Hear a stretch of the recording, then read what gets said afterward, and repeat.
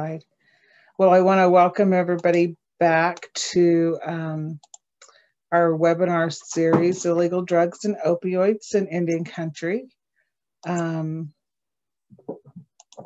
name is Stacy Eagle-Elk. I'm the Program Director for the Great Plains Tribal Opioid Response Program.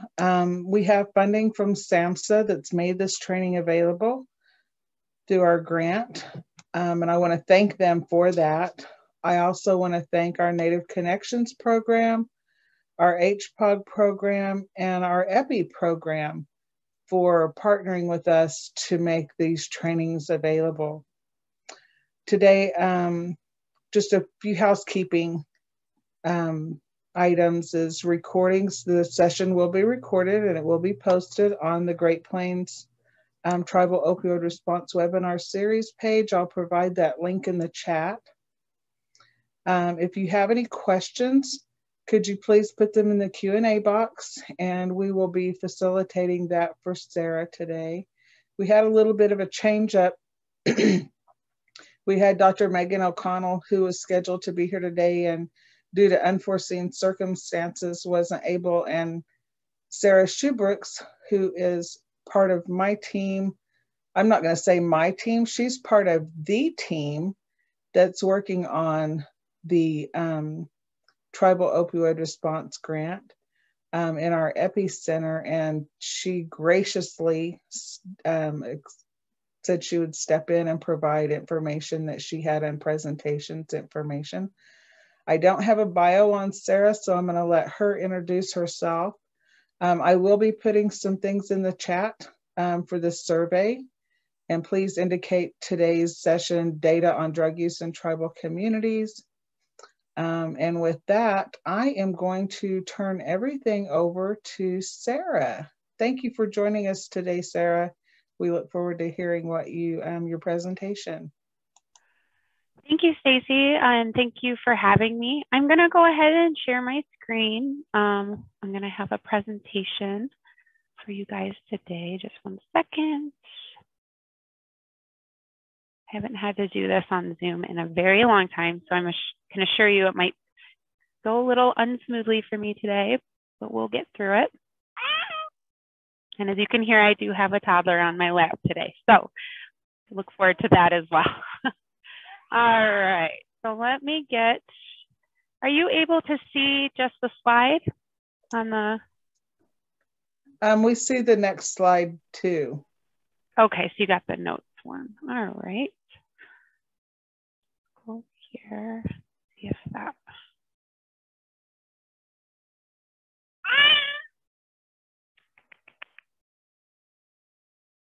Still doing that way. I'm going to reverse my screens. Apologies, everyone. It's really not a Zoom presentation these days if it doesn't go exactly as planned. All right. Is that any better? Perfect. Great. Okay. Thanks, everybody. Thanks for bearing with me through that technical beginning. As Stacy said, my name is Sarah Schubrooks. I'm one of the epidemiologists and data products manager in the Great Plains Tribal Epidemiology Center. And I'm going to talk to you guys today about data and drug use in Indian Country. This is actually an adapted presentation. We had given, we being myself, our data coordinator, Sean Jackson, and the former data coordinating unit director, Dr. Corey Smith, we gave a version of this presentation which goes over the first year of funding that we had in the data coordinating unit in the Epicenter to address the opioid surveillance or issues with opioid surveillance in our area. And the findings that we had in year one, especially around data, were very, very important. And so I felt, even though we're now in year 3 of our grant, not much has changed, especially with most public health activities being redirected towards COVID response. Not a lot has changed in the last 2 years, unfortunately, but that means that I'm able to kind of give you this information that we had already kind of gleaned a year or 2 ago, and it's still mostly relevant. I guess a little background on myself. I am like I said, an epidemiologist, data products manager. I took a winding road to public health. When I got out of high school, I went to college and changed career paths or focus multiple times, and eventually just dropped out and joined the military. And I served 7 years as in military intelligence. Before getting out, I decided I wanted to serve in healthcare, thinking I'm going to be a nurse. I didn't know what else to do, but my advisor talked me into focusing on public health to knock out my pre-nursing credits, and I fell in love with public health and went right on to get my master's and have been with the Epicenter now for 2 years. So just to kind of get started, I'll kind of tell you a little about the Epicenter first. So tribal epidemiology centers, there are, basically the United States is broken up into these sections you see on the screen here, with each colored area here having an tribal epidemiology center assigned to it. So we are actually in the purple there, the North Dakota, South Dakota, Iowa, Nebraska region. It's marked Northern Plains, but we refer to it as the Great Plains area now. And the services that we provide are a wide range of epidemiological services. And they include data collection, evaluation of data and programs, helping identify health priorities in tribes, making recommendations for health services, improving healthcare delivery systems, providing technical assistance like data assistance and other forms of technical assistance to tribal organizations, and also disease surveillance and data. And another one that's not listed here is actually we often sit in a role of kind of a liaisoning relationships between our tribal communities and state and local state and government organizations. And what I'm really going to focus the most on today is that last one, which is providing disease surveillance data to our tribes. And I forgot to mention that the 4-state region that we cover, North Dakota, South Dakota, Iowa, Nebraska, has 18 tribal communities within it that we serve and provide services to. So like I said, I'm going to talk mostly about disease surveillance and data. And in particular, we're going to talk about opioid data because that's why we're here, right? So when we were looking at the funding available coming out to address the opioid epidemic, we had been kind of watching what everybody has been seeing, which is the opioid epidemic kind of slowly creeping across the United States. It really hit its fever pitch in the East Coast first, and it has been slowly creeping across the country and getting worse as it moves west.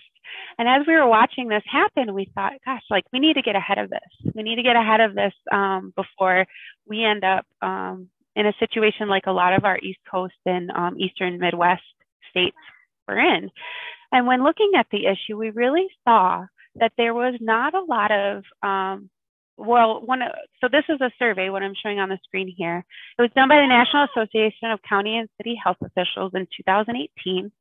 And what they found was that a lack of data in determining, that's usable to determine the problem and find solutions was the third highest identified barrier to conducting activities to address opioid use and abuse. And the only two that were higher than that were a lack of dedicated funding and staff with expertise and training on the issue, which probably surprises no one here. That tends to be the issue across the board for mental health and behavioral health related issues in the United States. But without that data piece, that lack of data piece is very important. It's something in the Epicenter that we are kind of well equipped to focus on. So we decided with that, and once we did look at the data that we had available, and kind of understanding the common data limitations that exist in American Indian data, which are on the screen. So one of the limitations for the data we knew existed was that estimates of American Indian mortality rates are generally unreliable. Racial misclassification is a very widely known issue in American Indian related data. And this happens for a variety of reasons. Some of it is legacy systems without the ability to stratify by American Indians being their own racial group. And that's something, it still blows my mind. We see this constantly still today, that American Indian, Alaskan Natives often don't have the option to mark that as their race. They're often lumped in as other, which we saw frequently in the last year. And so that's a known issue in American Indian data. And so we knew this was going to be an issue in opioid data as well. And then also differences in coding on death certificates. Those who code death certificates are highly trained, but there's a lot of people involved along the way from when an opioid death occurs to when that death certificate is coded, both by who puts race in and by the determination of death and cause, that can cause a miscommunication to happen where they may not be identified as an opioid death. So we knew those were going to be issues from the start. The other is that with the number of opioid-related deaths happening in the Great Plains area still being kind of relatively low compared to other parts of the United States, we often cannot get data at the local level, meaning that the only data on American Indians we often have is at a state or national level, which isn't necessarily reflective of the tribal experience in our communities. Every tribe in our communities has unique issues and unique instances where they are the national or state level data maybe not reflective of what's going on there. And then views offered by mortality or morbidity statistics don't fully capture the scope or complexity of the problem. And similar to that, identification of individual, community, and system level factors contributed to opioid misuse and abuse. And both of those speak to the complexity of substance abuse disorders and how those being identified and the social and structural levels that are impacted or play a part in that. It's very, very complex. And so the data isn't necessarily currently equipped to deal with that. And then finally, the other data issue we knew about would be, it's really impossible to evaluate the effectiveness of interventions with providers, treatment, recovery, and policy recommendations when you don't have good data. So these were all things that we identified, that and then what I talked about on the page before, which was just a general lack of data, as being issues, sorry everyone, as being issues that needed to be addressed in the opioid crisis, specifically in our area, which led us to apply for the grant which we applied for, which is the Opioid Surveillance Grant. So we applied for this grant, and the purpose was to support opioid overdose prevention in the Great Plains area by strengthening public health infrastructure in tribal communities through expanded surveillance. And so what I'm about to do here is talk a bit about the history of what we went through with this grant, because at the end, when I really get into the data component, which I know is probably what everyone's most interested in, our path, kind of the road we took to this, the conclusions that we found in that first year, that path we took was important. So I did want to cover that and kind of show you the methodology we used to get to that final conclusion on the data which we were seeing for the Great Plains area. So components of our grant, there was 4 parts and still is, we are in year 3, like I said, was to partner with tribes and key stakeholders to improve surveillance, assess the quality of data related to racial misclassification or classification across data systems, improve non-fatal overdose data collection, and improve fatal overdose collection. So those were the 4 components. And just to give you a more visual idea of what we did, phase 1 was the assessment phase. That was really that first year where we went through and we really assessed the data environment for opioids in our area. And then from phase 1, and within the assessment phase, we had a task force that met. We invited everyone in the region who had an interest in this, tribal and non-tribal, to take part in our task force. The creation of an opioid data inventory, which I will cover. And then we did a data infrastructure survey, which all fed into our phase 2 implementation. And that's where we are now. And admittedly, it has been significant, our activities in this manner have been significantly slowed by COVID, but I will cover the few things. And I should say by COVID, because as an epidemiology center, our job is to always respond to emerging public health needs. And so a lot of our activities had to redirect to address COVID-19 response in our communities and supporting our tribal communities, because that really became kind of the most pressing public health issue. So unfortunately, it did delay a lot of our pre-planned activities like the Opioid Project, but we have still managed to do some work on it. And I'm going to share a little bit of that work with you today as we go into kind of that data component. So the first thing I want to highlight, and it is data heavy related, is this creation of an opioid data inventory. So the opioid data inventory was really spearheaded by my colleague, our data coordinator, Sean Jackson. And what he did was, the goal is to research, identify, and assemble opioid-related data sources for the benefit of the Great Plains Area Tribes organizations, programs, and partners. And this came about because in our task force meetings with our area partners, everyone kind of identified that we didn't know what data was out there. And the data that's out there, we don't know where it resides or how to get it. And it would be nice if there was a single place that we could all go to refer to what and where all the data sources related to opioid use disorder live and reside, and how people can access them. So the way we chose to address that was the creation of an opioid data inventory. And what Sean did, primarily Sean, I say we all worked together, but he really was the one who spearheaded this. So he went into the development of the inventory, and the inventory is developed using Dublin Core Standards, which is a set of technical specifications for describing any data set. That's like the definition, but it's basically a standardized way of describing a data set so that we could kind of use that as a template for information we needed about each of those data sources that are contained in the data. And we'd be able to apply that across the board for every data source so that we knew what was missing from some of them. And then he went into database development and testing, which it is a Microsoft Access database. And so he developed basically the user side of that and all of the background stuff. And then we went into identifying possible sources.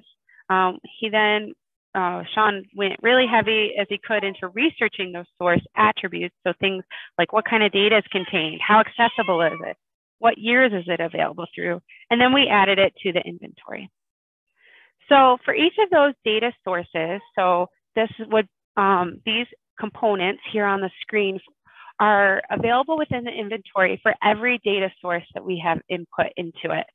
So each data source has kind of an overview section, which gives information about the data source. Who was the sponsoring agency? So for example, if it was CDC Wonder, which documents deaths and manners of death, you know, the sponsoring agency might be the CDC. So then you know who the sponsoring agency is.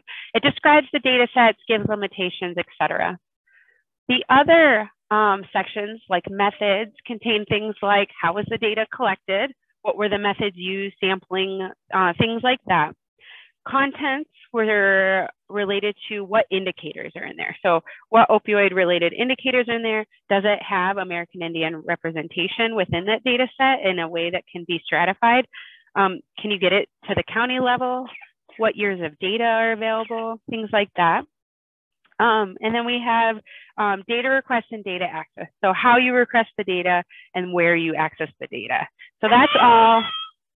Sorry, everyone. That's all what is available within for each data source within that inventory.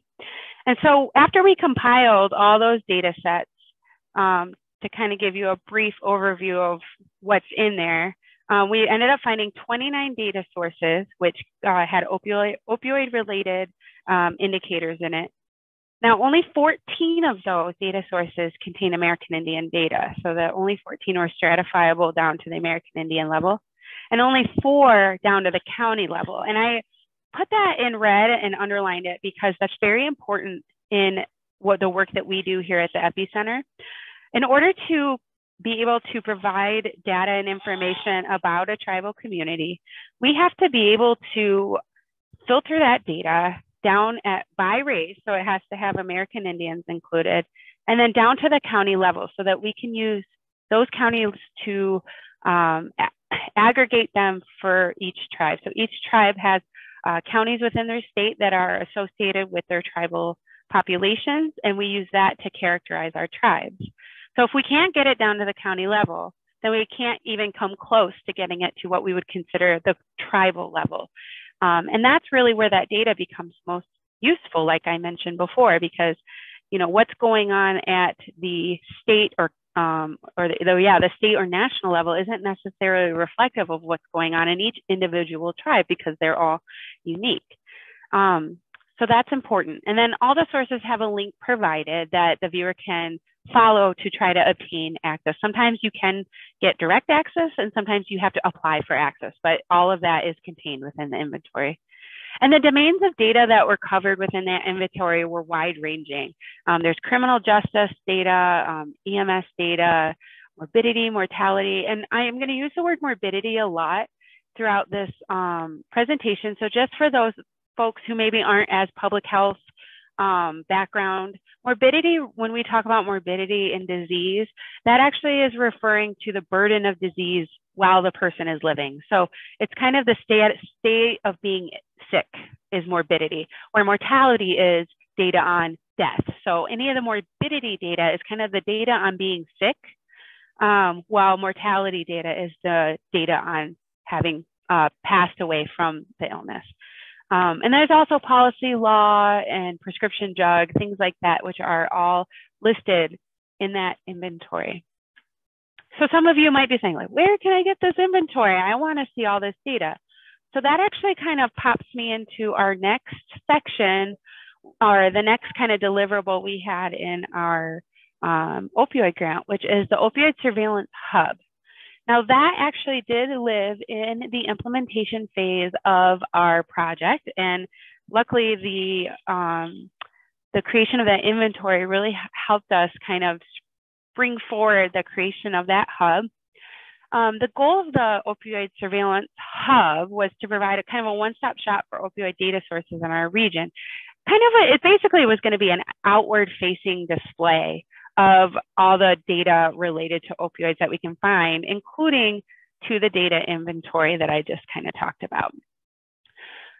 So you can access it here, which this is actually, and I know this is a not very helpful URL, and if anybody needs it, we can email it out, but also you can get it to it directly from the Great Plains Tribal Epicenter website. I am going to attempt, and we'll see how badly I rock the boat trying to do this, to bring it up on my screen here for you guys. So I'm going to do a stop share real quick, and I'm going to try to bring it up. I had it all up and ready, so hopefully we will be able to. Sarah, this is Stacy. We had a quick question. Will your slides be available for us to post and share with our participants? Absolutely. If they're interested, they're welcome to have access to those slides, and I'll get those to you, Stacy. Thank you. Are you guys seeing the Opioid Surveillance Hub up on the screen now? Yes. Awesome. Thank you for letting me know. So, like I said, you can access this hub directly from the Great Plains Tribal Leaders Health Board website. And of course, when we send those slides out or make those slides available, you'll have the URL access as well. But you basically go to Tribal Leaders Health Board's website. You go to the Great Plains Tribal Epicenter's website, which you can access through that Leader Health Board's website. Follow it to our programs here, and there's a link to the Opioid Surveillance Hub about 3/4 way down the page. But again, that URL will be available. So what we kind of put together was just a Tableau dashboard of the current data which we had available to us on opioid, which was only mortality. And I'll get more into why that's the case and what that means for us here in the Great Plains.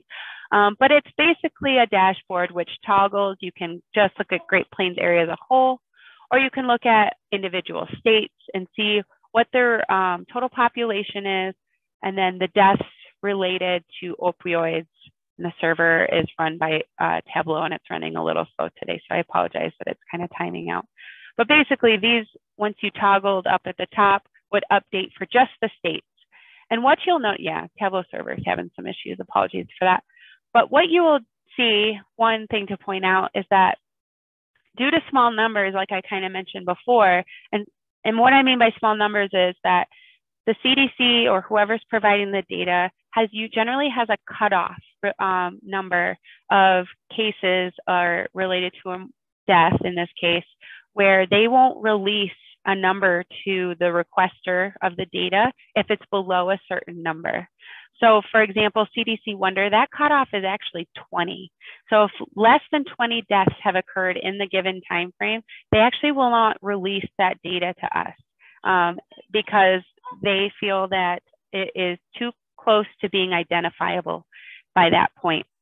So you would see if this was working. Unfortunately, their server is being a little finicky right now. That Nebraska, I think it's Nebraska, North Dakota, and Nebraska and Iowa all had data issues, meaning that I couldn't get full data for some component of this dashboard. And that just shows you how sparse even that mortality data can be. But if you scroll halfway down the page here, what you have here is both a link here to access the inventory, which I just talked about, and then kind of a breakdown of the components of data in the inventory. So real quick, I'm going to show you the inventory. It is an Access database. So I'm going to bring that up on my screen here. Are you able to see the opioid data inventory? Sorry to keep having to ask. Okay, thank you. No, you're fine. So this is the opioid data inventory. And what basically is that link that is on the Surveillance Hub, you click it, and it gives you a prompt to just download this Access database. And it's a pretty small file, or relatively small. What you can see here is a list of data sources at the bottom.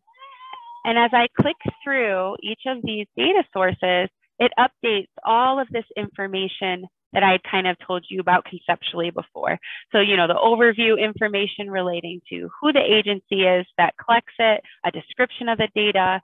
Over here, very important, is the indicators. Is there American Indian representation? This one does have an American Indian representation in it. And then other attributes of that data. So as you click through, so here's BRFIS, one many people are familiar with, the Behavioral Health Risk Factor System.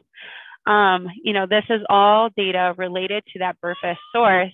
And then here on the right is information about how you can receive that data and where you can access it. So there's links. So this is the actual inventory, which I was kind of talking about before. And so that's available from that opioid surveillance data hub. And sorry, the resolution on it is still not quite perfect. We're still working on that. But what I want to point out is this information here, which is kind of a breakdown of that data. So like I said, the total number of opioid data sources which we identified was 29. Now, the number of opioid sources identified which had American Indian data, like I said, 14. So of that 29, only 14 had the ability to characterize our population of American Indians in our area. And then the total number of opioid data sources which had American Indian at least the county level, like I said, which is the most important for tribal characterization, was just 4. And then the total number of opioid data sources which include American Indian at the county level, which were available to Great Plains, so us here at the API board, only 2 of those we currently have access to. The others we don't have access to for a variety of reasons, whether it be red tape type governmental things that we have to work through, or it's just simply not offered as available to us. But we know it's out there, so we basically know it exists. We just can't access it, right? So if we can't access it, we can't do anything with it. Now, what I want to point out here, and what's going to really launch me into this next second part where I talk about data even more in depth, is that the total number of opioid data sources at the county level, which also include American Indian data, is actually 0 that are available at JEPTEC. And so what's different between the one I said before and this is that the ones that 0 is that there's nothing except mortality data on opioids right now that I can access as an epidemiologist at Great Plains Tribal Epicenter that has American Indian populations characterized at the county level. And that's very, very important. So I'm going to switch over to my slideshow again real quick, and we'll see if I have to probably reshare my screen. So I'm going to stop share, and this will be hopefully the last time I have to do this. All right. All right, so I will share my screen. And I'm gonna have to click through real quick again. Apologies, I know this kind of kills the flow, but I thought it was important to show you guys that surveillance hub. All right, and so like I said, what I just showed you, which was that there are 0 data sources available to me as an epidemiologist at Great Plains that can characterize American Indian populations at the county level so that I can tell our tribes what's going on for them. That's not mortality data is 0.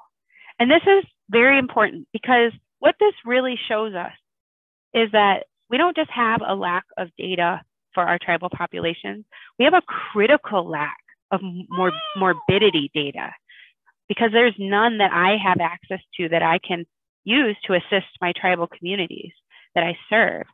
And so I'm going to show you a little more in depth now, kind of the road that we took to really analyzing that fact and kind of give you a visual depiction of what that means for us here in the Great Plains Tribal Epicenter and the Great Plains area overall.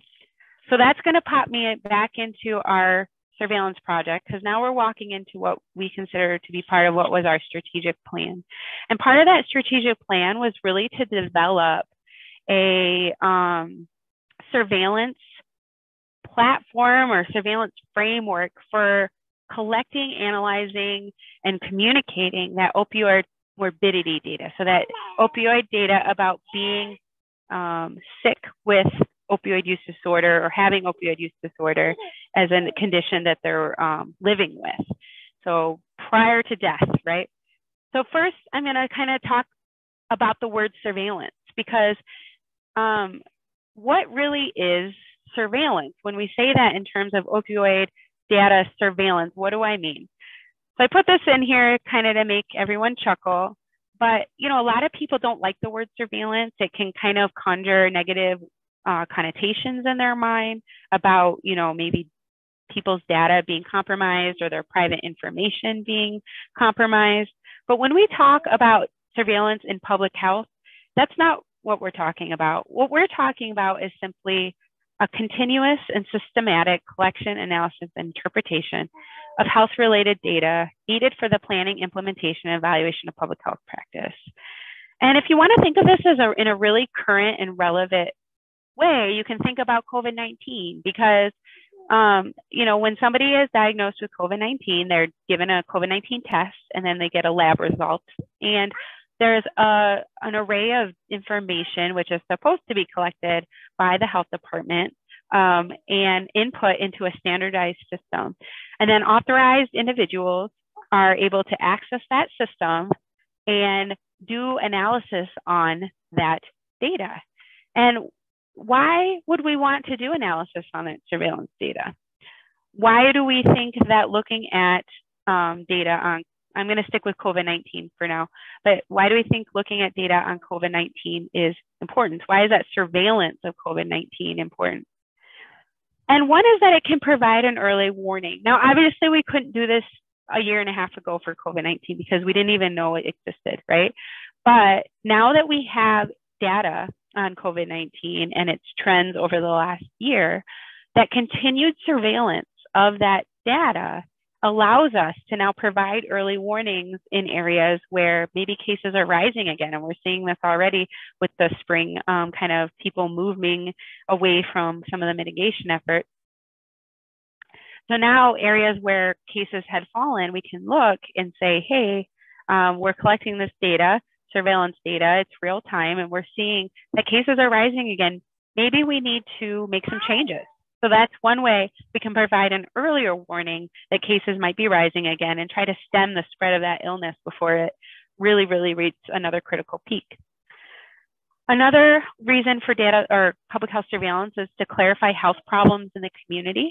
It helps us also, the clarification of those health problems allows us to better move resources and apply for grants and money and all that kind of stuff. It allows us to understand the problem so that we can apply appropriate resources. So that's another reason for that public health data surveillance. And one of the most important things it does is establish baseline data. And I kind of talked about that a minute ago with COVID-19. A year ago, or a year and a half ago, we didn't know it existed. And then we rapidly established a surveillance framework for collecting on that data. And then now a year and a half later, we can look over the year in a quarter or so of data that we have on COVID-19. That first data that we're comparing now to is that baseline data. And baseline data is very, very important because otherwise, without baseline data, we can't document the impact of our interventions either.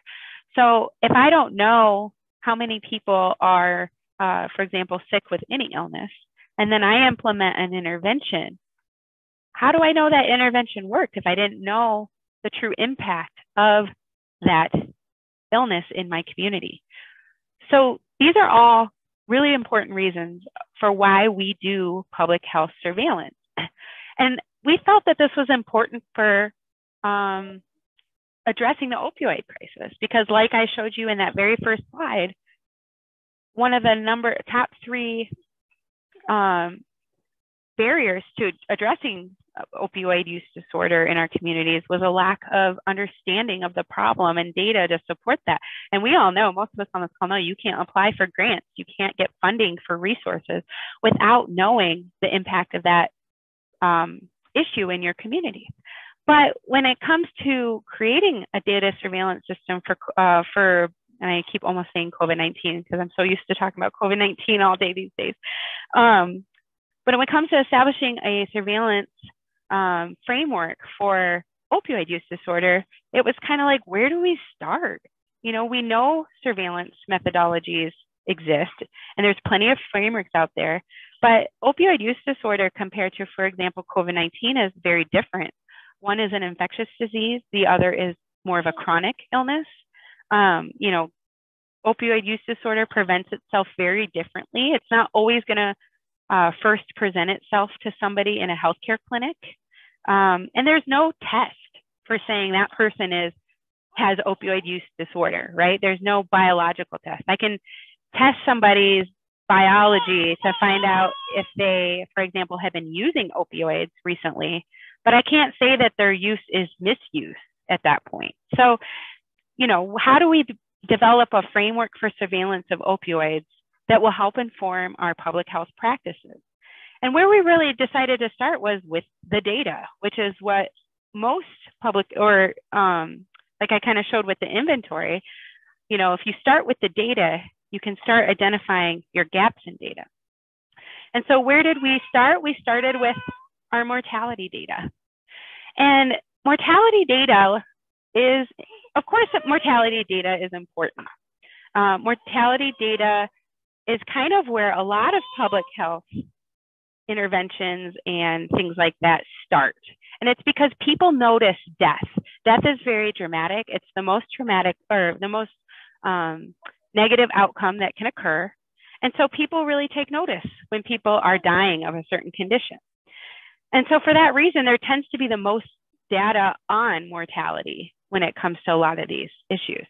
And so what I have showed on this slide here for you is a trend analysis between whites in the United States and American Indians in the United States, and the trend from 2003 to 2017 of opioid overdose deaths. And what you can see here is that they are both trending up in the United States, right? No surprise. But there is immediately a problem if you were paying close attention before with this data I'm showing you. And that's that I couldn't go in, not in a stepped analysis, so in these year chunks, so I can show you a trend over time. We couldn't do that at any level lower than the United States.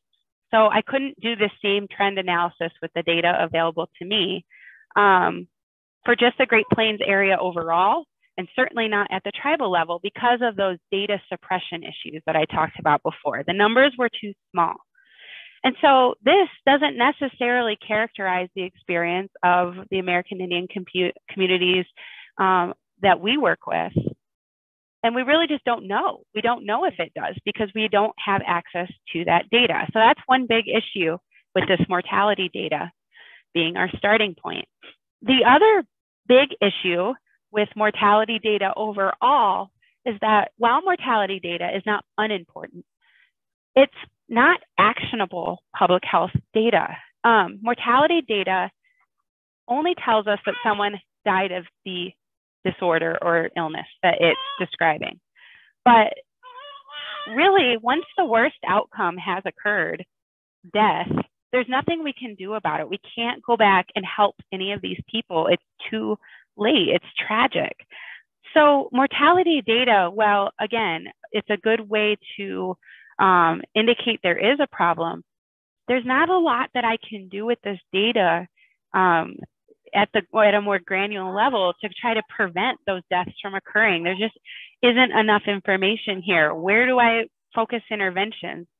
You know, all I know is that someone's dying, but I don't know what's lacking along the way for them, what system level, anything like that they're not receiving for whatever reason.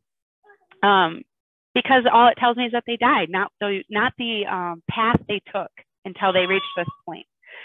So that's where we kind of decided to look at what many of you may recognize, maybe not though, and I'll explain it, the cascade of care.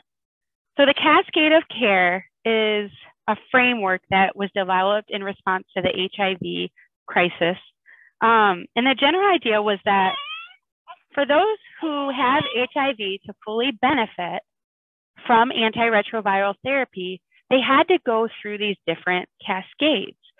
They had to, one, know that they were infected with HIV, right? So they need to be diagnosed. They needed to be regularly engaged with HIV care, and they needed to receive and adhere to effective antiretroviral therapy. And this was brought into the development of HIV care-related stages that go from diagnosis of HIV through treatment stages until viral suppression was reached. And so these stages of care, which I'll show you a little more in depth, are what is considered the cascade. So cascade being something that's arranged, occurring in a series or a succession of stages. So that each stage derives from the acts upon the product of the preceding. So that's why the waterfall is up here for you. Every level of the waterfall is being fed by the level above it. So back to, and I'm using HIV because this is where it originated, but I'll show you in a few minutes how this relates to opioid data surveillance. So with HIV, you know, everybody's at the top of the cascade, all the adult US population, or actually the entire US population in this case.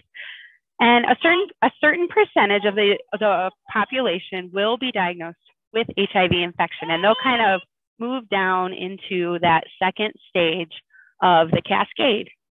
And only a certain percentage of those who are diagnosed with HIV will actually be linked with care. For whatever reason, a certain percentage of individuals who have HIV will never, ever be linked with care.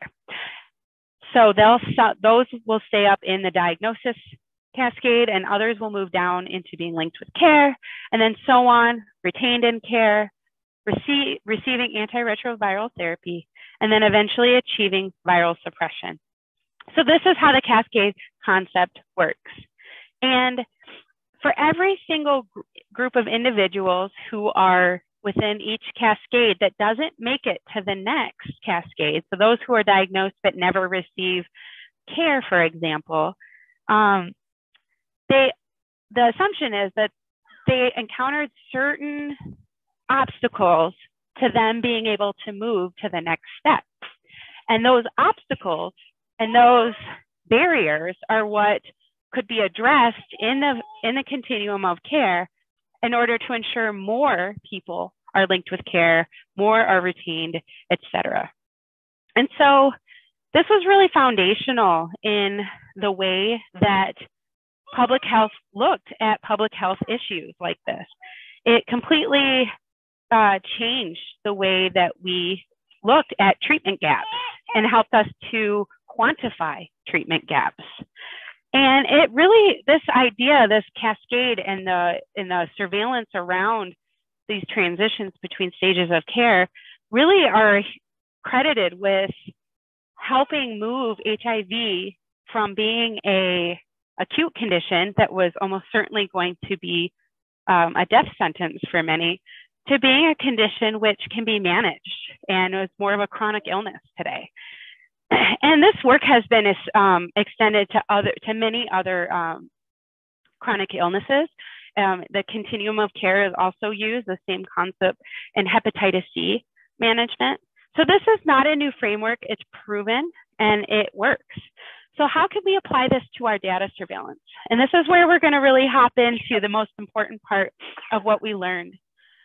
So now, you know, I've been talking about HIV and not quite related to opioids necessarily, but I wanted to really give you guys a kind of a conceptual idea and show that this cascade of care is a methodology and framework that truly is founded with good research behind it, that it works. And so now I'm going to show it to you in terms of opioid and how we propose that could be used to surveil opioid related data. So we propose this opioid cascade of care, and we broke our cascades into promotion, prevention, identification, treatment, and recovery. And so in that first large green bar to the left, that says 100%, that contains 100% of the US adult population above the ages of 12. And they all fall into the promotion category because we looked at each of these levels as a level of risk. So the entire US population's risk for developing opioid use disorder is not terribly high. So the way that you would target your interventions at that really high level promotional upstream in public health, we often say, the way that you would target your interventions at that level would be very population-based interventions. So you would have things like, you know, school programming for all kids at a certain age on opioid use disorder and prevention. You know, like when I was a kid, it was the DARE program, right? You might have billboards out. So all of your interventions focus towards that kind of generally low risk population are kind of more population based. But then that next group, so as I move from promotion to prevention, that next group, which reads at 31.8%. So it's estimated that roughly 31.8% of that adult US population is considered somewhat higher risk for opioid use disorder. So of my 100%, 31.8% have an elevated risk for reasons like perhaps they have high ACEs score, the acute childhood experience, or they have substance use in their family, or maybe they're actually already dabbling in opioid use. So these people are already at an elevated risk compared to the US population overall because of these reasons. And those would be the individuals who fall into this prevention. And so your public health activities at that level would be really targeted towards, they would be more targeted, more specialized for people who have things like that, those who have experienced adverse childhood events and things like that. You would target those interventions a little more specifically for them. And then as you go through our cascade, of that 31.8% at high risk, about 2.3% will actually be identified as having opioid use disorder. And then of that 2.3%, 20% will get treatment and 23.8% will reach recovery. And these are all based on an article put out by SAMHSA. So these are estimates, obviously, and there's always exceptions to cases, but this was kind of our idea behind how we could adapt that kind of cascade concept into the data realm. So once we looked at this a little deeper, though, we were contemplating on the idea of morbidity, mortality data not being exceptionally useful. And upon closer look, we really identified the identification, treatment, and recovery levels as being the morbidity kind of level of opioid use disorder. And so once we decided that wasn't specific enough, and so we felt that we should break those sections down a little more finely so that we can target our interventions, and in this case also our data collection methodologies a little more specifically. And so you can see here on the screen, we took identification and we broke it down to both opioid use disorder and those who are actually diagnosed, right? So a lot of people who have opioid use disorder but are never engaged in care, so they don't get a diagnosis. And then treatment, we broke down to those who are engaged in care and those who are engaged in care who receive medicated assisted treatment, MOUD is what we, but medicated assisted treatment. And then our recovery is broken down to those who are retained for greater than 6 months and those who really reach what we would consider remission from opioid use disorder. So I'm gonna dive deeper into that. So all I did was zoom in on that area, which you couldn't really read the bars on because that first bar in our bar chart was so big. So this would be our morbidity section, right? And so very similar to the other, each one of these previous bars feeds into the next. So just like the cascade, so my waterfall, people trickle down from each level. So of those who received opioid use disorder, which was 50% actually receive a diagnosis. So that means 50% of those who have a disorder are never diagnosed, right? And then of that 50%, only 40% of them are engaged in care. 35% receive, and of those engaged in care get Medicaid assisted treatment. Of that 35 who get that treatment, 68% are retained for greater than 6 months. And then of that 68%, only 50% actually go into remission. Again, these are based off estimates, but what is important here, you know, so I just put a bunch of statistics and stuff in front of you and all these bar charts based on theoretical things, right? What's important here is this. This is the gap.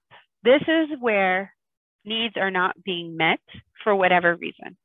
This is where people that kind of break between these bars are falling out of the system. They're not, so for whatever reason, of those who have opioid use disorder, half of them are never diagnosed. And if you're not diagnosed, many of us know, you're very unlikely to be engaged in care. And so when we looked at that all the way down, we saw all of this gap. And we felt like this is important. This is the gap in need, this is the gap in care. And this is what represents our missed opportunities for treatment. And there's, like I said, there's a lot of reasons why people might fall into that gap. But, you know, all of our interventions kind of need to be focused into those gaps. And that's really important because in an ideal world, there would be no gap. Our bar chart would look like this, right? Everybody who has opioid use disorder gets diagnosed. All of them are treated. All of them get medication-assisted treatment. All are retained and all receive or go into full remission. But we know that's not the world we live in. And so all of these gaps are areas where we could theoretically be focusing surveillance, data surveillance on to try to better understand why some of our intervention activities are not working. And so when we go back to, we stretch it back out, right? So I just zoomed back out and now I'm including my whole US population. And then I have that whole subsection of morbidity. When we zoom back out, all of these indicators at the bottom are kind of the headers for where we can focus our data surveillance on. We can pick indicators within each level of those, of this cascade that we promoted that helps us kind of quantify that gap in care. And so what we did was we found all of the, not all of them, we found a good chunk of these opioid indicators and kind of placed them under each one of these headers: promotion, prevention, use disorder, et cetera. So right here would be our headers. And then this is a very light list. So I just did this for presentation purposes. But you can see here, so under promotion, under that cascade, that's just your total population, right? So that would just be like census data. But under prevention, you know, a history of other substance abuse, we can collect data on that history to help inform how many people fall into this category and interventions that might work for them. Now, and we did this for all of those different areas. Now, one important thing I want to point out here is this remission. This remission here, we never found a data source, even out there that exists, but even if we couldn't access it, we never found that there was a reliable data source that could characterize the number of people who are in remission. So that's one data gap that we identified at the time. But when we looked at all these data indicators, so all of these things on here, people with mental health disorders would be like a number of people, people with polysubstance use.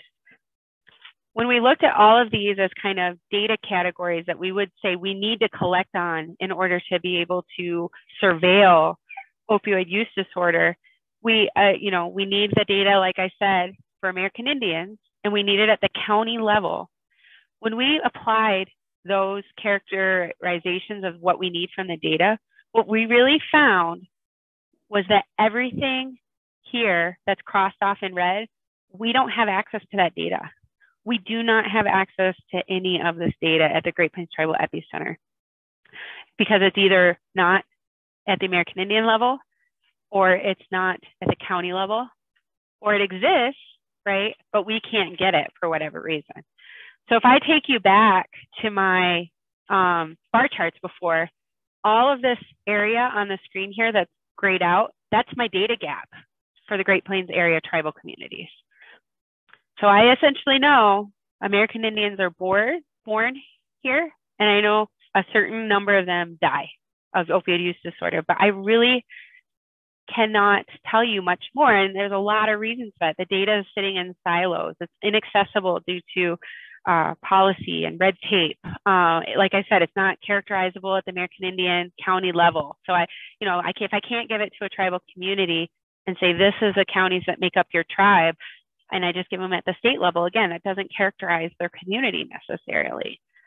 Now, that's often kind of a depressing way to look at this. I will say a bright note from when I started this work, from when we started this work, and then we collected all this data, or data about data, basically. From that time till now, the Epicenter has gained limited access to this pink bar, which would be opioid use disorder. And the way that we have gained some limited access is that the state of South Dakota and the other states all have what we call a syndromic surveillance system.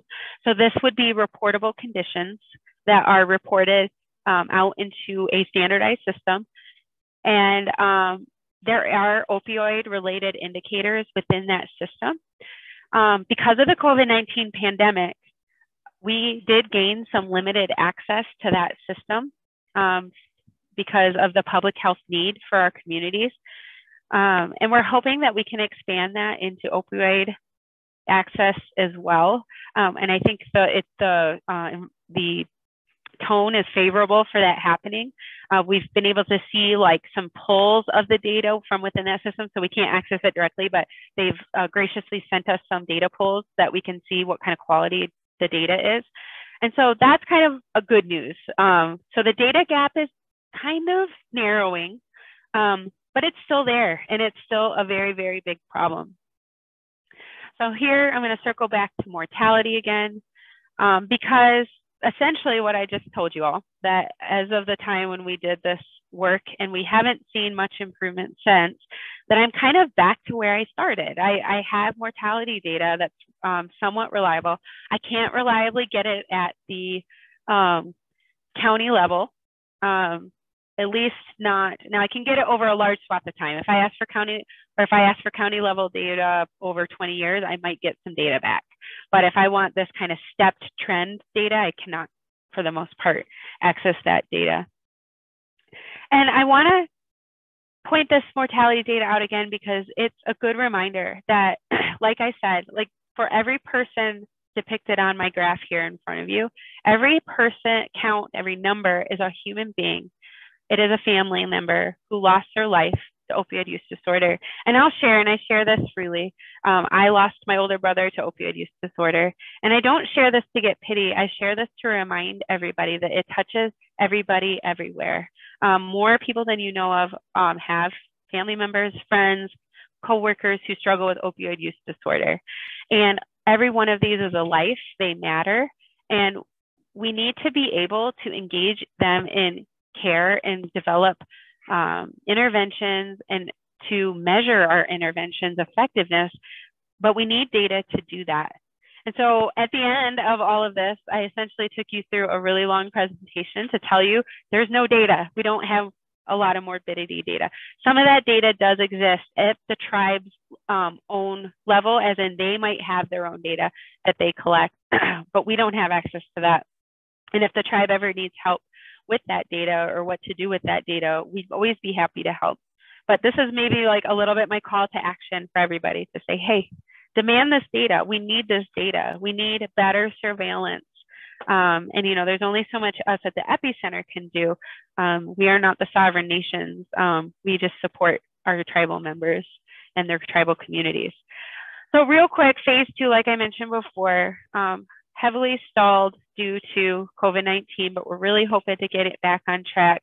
We did finish a strategic plan and hope to instate an advisory council in some form. We'll continue to develop our surveillance hub. If we get that syndromic surveillance data, our hope is to make it available to our tribal communities in some way. We are working on data linkage. This is probably the most exciting work that's being done in relation to this project, and is that the Northwest Epicenter developed a project that was extremely successful to address racial misclassification within these systems. And it involved linking the healthcare system data to tribal registries. And we are in the process of going through all the legalities of executing a similar project here in the Great Plains so that we can address racial misclassification within our data sets, so we can better capture this problem. Because I know I hear a lot from communities that meth is the problem. It's not opioids. Meth is what's killing our people. And that while that is true, part of the reason opioids are thought to not be a problem is because we don't have good data on it. So we don't actually know if it's not a problem. And we do hear anecdotally from our tribal members that it is a problem.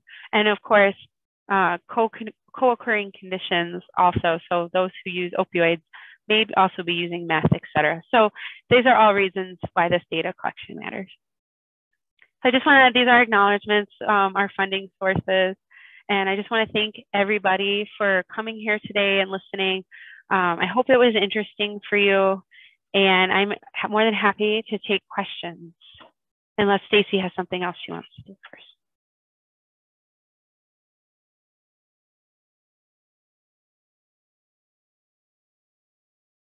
Stacy actually handed it off to me. She had to leave.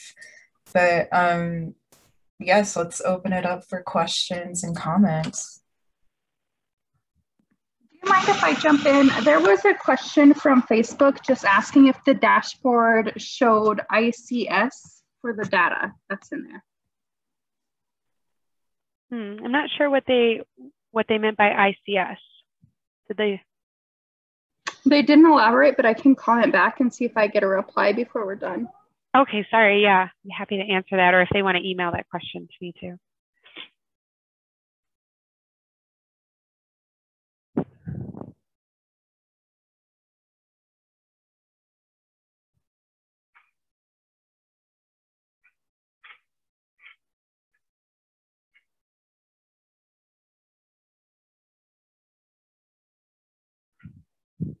And I do want to thank everybody for your patience listening to my toddler wrestle me the whole time.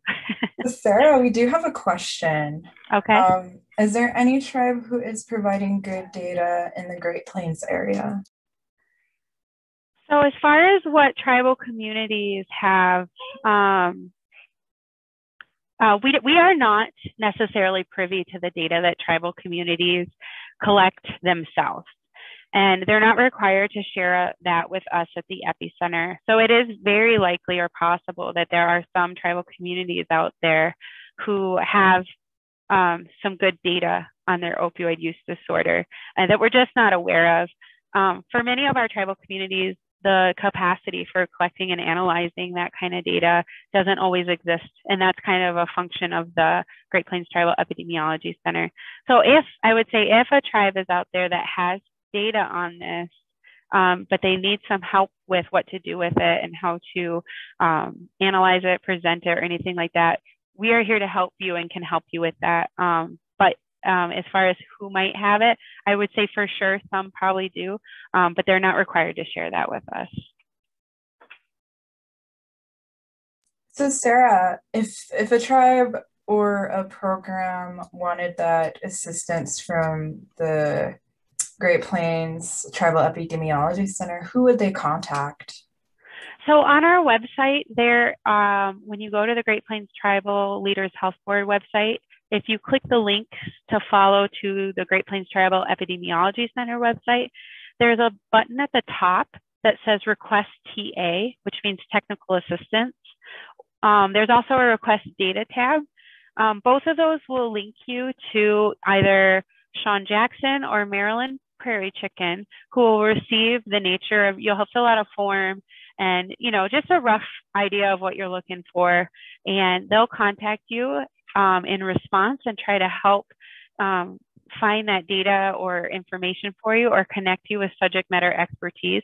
Or if you're not comfortable doing that, always feel free to reach out to one of us directly, myself, any of my colleagues. You can reach out to us via email and request what you're looking for. And we can, if we don't have the answer or the data, we can try to help connect you to who might have that information or data for you.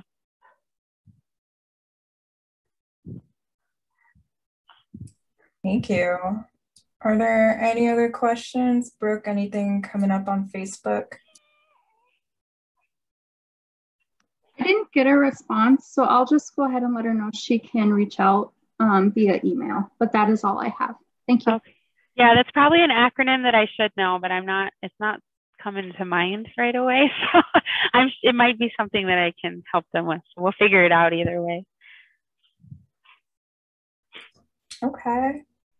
Well, as always, if you want to chew on it or you have more questions or want to follow up, you can reach out to us. You can reach out to Sarah, Epi. We can close it out. So as always, don't forget to fill out our survey. We try to get the recorded sessions up on our webpage, and we are hoping to get some slides up there too as we get those from past presenters. And join us next week for Consequences of Drugs and Tribal Economies with Dr. Noah Griffith. And this will be an especially interesting topic for tribal leaders and those on your economic advisory committees. So please share and let your colleagues know about that presentation. Thank you all for joining us and have a wonderful week. And thank you, Sarah. Thank you, Brooke. Thank you, team. Take care. Thank you.